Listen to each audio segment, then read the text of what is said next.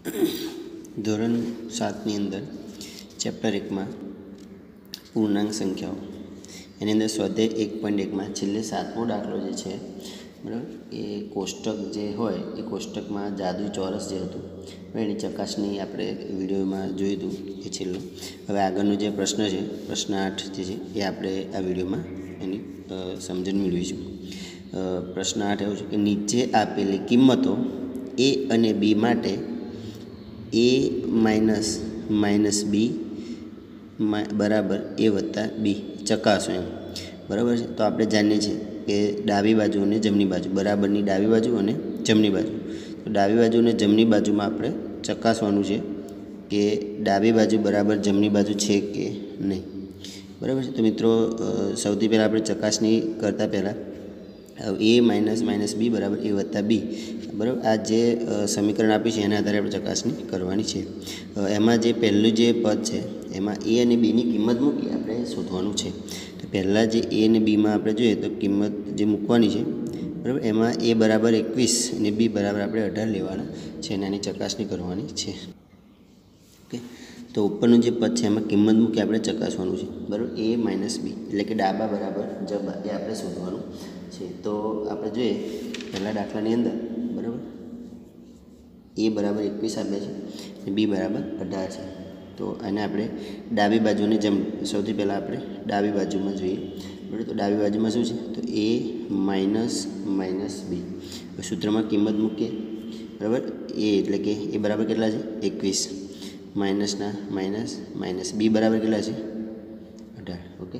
હવે સાદરૂપ આપીએ 21 એને જ રહેશે, ઋણ ગુણ્યા ઋણ એ કૌંસ છે એટલે કે ગુણાકારની નિશાનીથી બંને જોડાયેલા, બંને વચ્ચે ગુણાકાર છે તો ઋણ ગુણ્યા ઋણ એટલે એનો જે જવાબ છે ધન થશે બરાબર. એટલે પ્લસ 21 વત્તા 18 બરાબર એનો સરળ થશે 39. ઓકે. હવે આ ડાબી બાજુ, હવે જમણી બાજુ. તો જમણી બાજુ શું કિંમત હતી તો કે a વત્તા બી. a બરાબર કેટલા લેવાના છે 21 અને બી બરાબર 18. 21 વત્તા 18 કેટલા થશે તો 39. તો મિત્રો અહીં જોઈએ તો ડાબી બાજુ પણ 39 છે, જમણી બાજુ પણ 39 છે એટલે બંને જવાબ સરખા મળે છે. એટલે એવું કહી શકાય કે ડાબી બાજુ બરાબર જમણી બાજુ છે બરાબર છે. એટલે આ જે સમીકરણ ઉપર જે છે બરાબર a માઇનસ બી બરાબર a વત્તા બી એ જે પદ છે કેવું છે સાચું છે. પ્રથમ દાખલા માટે સાચું છે. હવે એમાં બીજો દાખલો આપણે ચકાસીએ અને જેવું સેમ. તો ડાબી બાજુમાં જે કિંમત છે a માઇનસ બરાબર a માઇનસ બી બરાબર, એમાં a બરાબર કેટલા છે 118 માઇનસ બી બરાબર 125. ઓકે. હવે સાદરૂપ આપીએ તો કેટલા થશે a બરાબર 118 માઇનસ ઋણ ગુણ્યા ઋણ એટલે કે પ્લસ થઈ જશે તો 118 વત્તા 125 કેટલા થશે 243 બરાબર. ડાબી બાજુ કેટલા આવ્યા 243. હવે એ રીતે જમણી બાજુ. તો જમણી બાજુ શું છે તો કે a વત્તા બી. તો જમણી બાજુમાં a બરાબર કેટલા લેવાના છે 118, બી બરાબર 125. તો બંનેનો આપણે સરવાળો કરો એટલો થશે 243. તો અહીંયા આગળ પણ આપણે જોઈએ બરાબર છે ડાબા બરાબર 243, જબા બરાબર 243. એટલે એવું કહી શકાય કે ડાબી બાજુ બરાબર જમણી બાજુ છે. એટલે કે ઉપરનું જે પદ છે બરાબર છે એ સાચું છે બીજા દાખલા માટે, એવું કહી શકાય. એવી રીતે આગળ ત્રીજો દાખલો જોઈએ બરાબર છે. a બરાબર 75, બી બરાબર 84. એની અંદર પણ પહેલાં ડાબી બાજુ a માઇનસ બી પહેલાં એ સાબિત કરીએ. a બરાબર 75 માઇનસ કેટલા છે બી બરાબર 84. ઓકે. સાદરૂપ આપીએ તો 75 ઋણ ગુણ્યા ઋણ બરાબર ધન થઈ જાય એટલે કે પ્લસ વત્તા 84. બંનેનો સરવાળો કરીએ કેટલા થશે 149. હવે એ રીતે જમણી બાજુ આપણે ચકાસી લઈએ. જમણી બાજુ a વત્તા બી બરાબર, a વત્તા બી એ બરાબર કેટલા છે 75 વત્તા બી બરાબર 84. હવે એ બીનો સરવાળો કરીશું બરાબર કેટલું થશે 84 વત્તા 75 વત્તા 84 એટલે કે એ પણ કેટલા આવશે 159. એટલે આની અંદર પણ જોઈએ બરાબર તો ડાબી બાજુ અને જમણી બાજુ બંને જવાબ કેવા આવશે સરખા. માટે આ ત્રણ ટપકા એટલે કે માટે ડાબા બરાબર જબા. એટલે કે ઉપરનું જે સમીકરણ જે છે, ઉપરનું જે પદ છે બરાબર છે, ઉપરનું પદ એ સાચું છે। એવી રીતે ચોથા દાખલામાં જોઈએ, બરાબર, કે ડાબી બાજુમાં a માઇનસ બી, બરાબર, તો એ બરાબર કેટલા લેવાના છે? 28 માઇનસ બી બરાબર 11। ઓકે, સાદુરૂપ આપીએ, ઋણ ગુણ્યા ઋણ એટલે કે પ્લસ, બરાબર, 28 વત્તા 11 એટલે કેટલા થશે? 39। હવે જમણી બાજુમાં a વત્તા બી એટલે કે 28 વત્તા 11 એટલે એ પણ કેટલા થશે?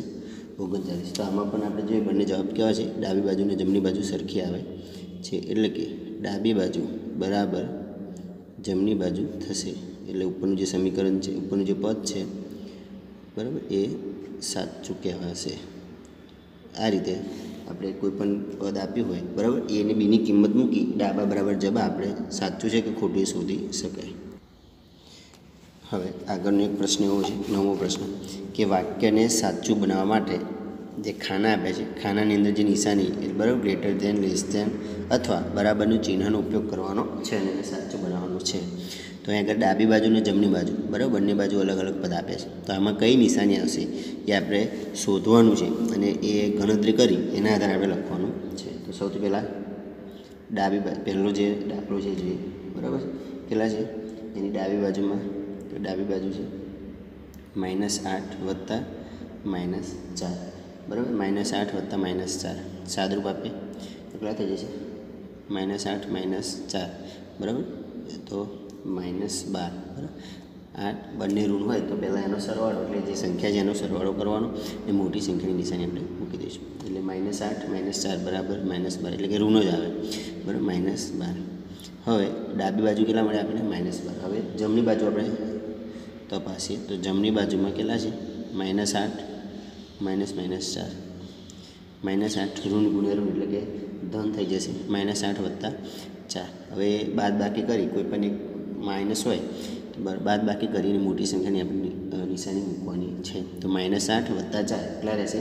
4, પણ કેવા આવશે? 4 માઇનસ, કેમ? કારણ કે મોટી સંખ્યા -8 છે એટલા માટે। તો અહીં આગળ આપણે જોઈએ, બરાબર, તો ડાબી બાજુ અને જમણી બાજુની અંદર જે -12 જે છે એ -12 કરતાં -4 છે, બરાબર, એ મોટી સંખ્યા છે, બરાબર, એટલે કે ડાબી બાજુ અને જમણી બાજુની અંદર આ -4 જે જવાબ છે એ કોનો છે? તો જમણી બાજુ, અને -12 છે ડાબી બાજુ, તો શું આવશે આન્સરમાં? બરાબર, લેસ ધેનની નિશાની આવશે। એ રીતે બીજું પદ, બીજા પદમાં ડાબી બાજુ છે -3 વત્તા 7 અને કૌંસમાં 19 -19, ઓકે। હવે આનું સાદુરૂપ આપીએ પહેલાં, તો 3 -3 વત્તા 7 -19 કૌંસ દૂર કરી દઈએ, -3 વત્તા 7 બરાબર, -3 વત્તા 7 કેટલા રહેશે?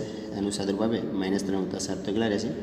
4, 7 માંથી 3 જાય એટલે 4, મોટી સંખ્યા 4 છે એટલે 4, બરાબર, +4 -19, 4 -19, તો 4માંથી 19 એટલે મોટી સંખ્યામાંથી નાની સંખ્યા બાદ કરી મોટી સંખ્યાની નિશાની, તો 19માંથી 4 બાદ કરી કેટલા રહેશે?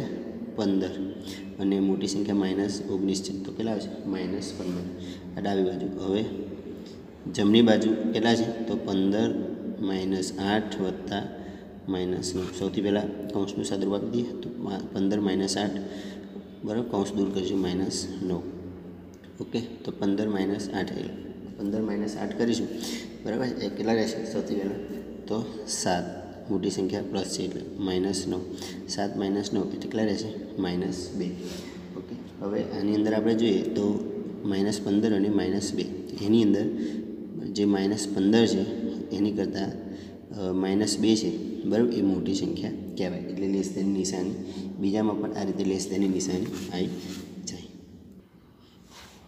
એ રીતે આગળ ત્રીજા દાખલામાં રકમ છે, એમાં ડાબી બાજુ બરાબર કેટલા છે? તો ડાબી બાજુમાં છે 23, ડાબા બરાબર 23 -41 વત્તા 11, બરાબર છે। તો સાદુરૂપ આપીએ 23 -41 કરીએ, બરાબર, એટલે એની અંદર આપણને જે આન્સર છે, બરાબર, એટલે 23 -41 કરીશું આપણે, એટલે આન્સરમાં આવશે 18 વત્તા 11, -18 વત્તા 11 એટલે બાદ બાકી કરી અને મોટી સંખ્યાની નિશાની એટલે કે -7. ઓકે, હવે જમણી બાજુ જોઈએ તો જમણી બાજુ શું છે રકમની અંદર તો 23 -41 -11. ઓકે, સૌથી પહેલાં આગળ જોઈએ 23 - 41 એટલે કે -18 અને -11 કેટલા થઈ જશે બંનેનો સરવાળો કરી અને માઇનસની નિશાની તો -29 કેટલા આવશે -29. તો આગળ ડાબી બાજુ અને જમણી બાજુ બંનેમાં ડાબી બાજુ -7 છે બરાબર પહેલાં અને પછી કેટલા છે -29. તો -7 છે એ -29 કરતાં મોટી સંખ્યા કહેવાય બરાબર છે. એટલે આ રીતે ગ્રેટર ધેનની નિશાની આવશે એટલે ત્રીજામાં ગ્રેટર ધેનની નિશાની આવશે. એટલે ત્રીજું જે પદ છે બરાબર એની અંદર આ રીતે ગ્રેટર ધેનની નિશાની આપણે કરી દઈશું. હવે એ રીતે ડીની અંદર આગળ એમાં ડાબી બાજુ બરાબર 39 વત્તા -24 -15 બરાબર 39 વત્તા -24 -15. સૌથી પહેલાં કૌંસનું સાદરું માઇનસ પ્લસ છે એટલે કૌંસ દૂર કરીશું બરાબર આ રીતે. તો 39 -24 એટલે 9 બરાબર કેટલા રહેશે 15. 9માંથી 4 જાય એટલે 5, 3માંથી 2 જાય એટલે મોટી સંખ્યા છે. હવે 15 તો 15 - 15 એટલે કેટલા રહેશે 0. એ રીતે જમણી બાજુમાં શું છે તો કે 36 વત્તા -52 -36 બરાબર આ રીતે આપ્યું છે પદ બરાબર જમણી બાજુ. તો જમણી બાજુમાં આ રીતે સાદુરૂપ આપીએ તો 36 આગળ -15 -52 આપણે દૂર કરી કૌંસની બહાર માઇનસ પ્લસ એટલે કે 36 પહેલાં 36 -52 ઓકે 36 -52 વત્તા 36 તો બાદ બાકી કરીશું અને મોટી સંખ્યા તો 36 -52 એટલે કેટલા રહેશે 16 -16 વત્તા 36. હવે -16 વત્તા 36 36માંથી 16 બાદ કરી જોઈએ એટલે રહેશે 20 બરાબર. તો જમણી બાજુની ડાબી બાજુ જોઈએ તો 0 છે અહીંયા આગળ 20 છે. જો 0 અને 20ની અંદર 20 છે એ મોટા કહેવાય એટલે કે 0 ગ્રેટર ધેન 20 એટલે ચોથું જે પદ છે બરાબર એની અંદર કેટલા આવશે આ રીતે ગ્રેટર ધેનની નિશાની આવશે. હવે છેલ્લું જે જવાબ છે પાંચમો એમાં કેટલા છે તો ડાબા બરાબર છે -231 વત્તા 79 વત્તા 51. તો -231 વત્તા 79 વત્તા 51 તો -279 બરાબર એની -279ની અંદર -231 વત્તા 79 તો -231માંથી 79 બાદ કરીશું કારણ કે અહીં માઇનસ છે બરાબર એટલે આ રીતે આવી જશે. સૌથી પહેલાં એને આ બંનેની બાદ બાકી કરીએ તો 231 અને 79 231માંથી 79 જાય એટલે કેટલા રહેશે તો 152 -152 વત્તા 51 તો -152માંથી 51 બાદ કરીએ કેટલા રહેશે 101. હવે આ ડાબી બાજુ હવે જમણી બાજુ ચકાસીએ -399 વત્તા 159 વત્તા 81 તો -399 વત્તા 159 એટલે બાદ બાકી કરવું પડશે એક માઇનસ છે એટલે બરાબર કેટલા રહેશે 240 કેવા આવશે માઇનસ વત્તા 81 -240 વત્તા 81 તો 240માંથી 81 બાદ કરીશું બરાબર છે. તો 240માંથી આપણે 81 બાદ કરવાના છે